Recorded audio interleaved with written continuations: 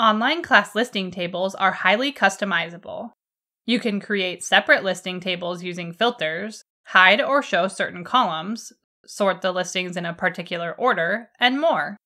Let's look at filtering. To get started, you'll need to understand the basic online class listing table, which includes 12 columns of class information displayed in this order. The basic online class listing table will be used as your starting point. To begin creating your customized URL, go to a cheat sheet for customizing your online class listing tables in our Help Center. Copy the URL for the direct link and paste it into a new browser window. Replace the X's at the end of the URL with your own organization ID. To determine your organization ID, go to the gear icon, Settings, Online Registration. This URL provides your basic online class listing table. Filters can be used to show only a specific group of classes by adding parameters to the URL. Each parameter consists of a variable and a value separated by the equal sign. Multiple parameters can be included when separated by the ampersand symbol. Variables are the filters available for you to use, including Category 1, 2, and 3, class days, gender, instructor ID, location, room, and session. After choosing a variable you would like to filter by, you'll need a value.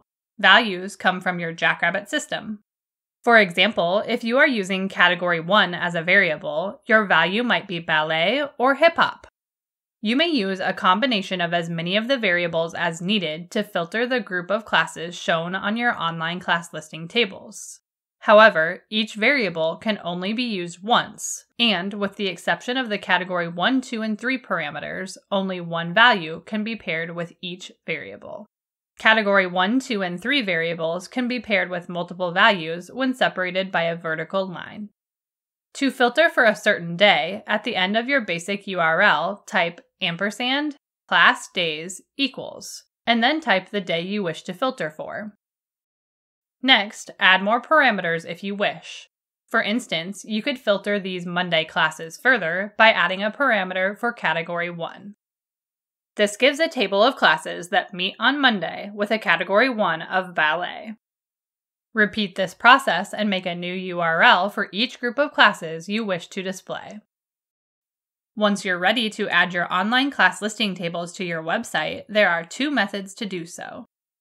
If your website editor does not support JavaScript and asks for a hyperlink, website URL, or website address, you can simply use your customized URL as a link or in an iframe. If your website editor supports JavaScript, you can embed your tables directly on your website. To do so, you'll want to start by copying this JavaScript code. Next, copy your org ID along with any parameters that you included in your customized URL, and paste it into the code to replace the X's. Use this code to embed your online class listing tables onto your website. Refer to our Help Center for more information.